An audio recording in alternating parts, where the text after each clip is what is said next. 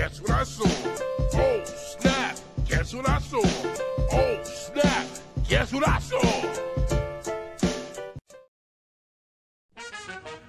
What up, dudes? It's your boy Isaac. Guess what I saw? Nothing, because we're about to talk about advanced screenings. Basically, the way advanced screenings work is they work in conjunctions with the distribution studios to promote movies before they come out to the fans. The methods of actually, getting screenings are simple.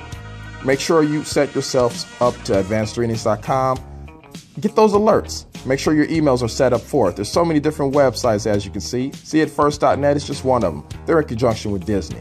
You also got WarnerBrothersTickets.com, which is basically in conjunction with Warner Brothers for screenings and promotion. It's definitely a way to go. The way the promotions and screenings work is you sign up for the websites, and if you live in a metropolitan area, you'll actually receive email screenings, and the emails are formatted as such as like this. Fox Searchlight is also a part of the action, and they basically send me confirmations, typically 1 to 5 times a month. The locations are basically predetermined, as well as the time and date, so you may want to actually arrive early. As far as the emails are situated, the PDF will always be attached as far as the screening passes go. You want to make sure that you either print them or maybe take a screenshot. I probably wouldn't advise taking your phones though, because at some screenings, they may confiscate them upon request. I've been doing this for years, and literally, I see movies before they come out now, and it's really an amazing feat.